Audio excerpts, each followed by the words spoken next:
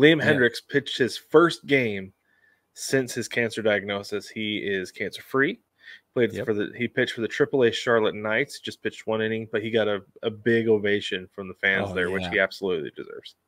Good for him. He said he had a hard time throwing pitches because he was weepy a little bit and he was trying to keep it together, and the reception was so warm. It was awesome. I can't even imagine not only being like being at risk of never playing baseball again, but just doing anything again. And then being able to come back and actually play baseball less than a year later. That's what's crazy. The timeline is bananas. Yeah. It's really cool. He was declared cancer-free only 2 weeks ago, and he topped out at 93 plus on the radar gun.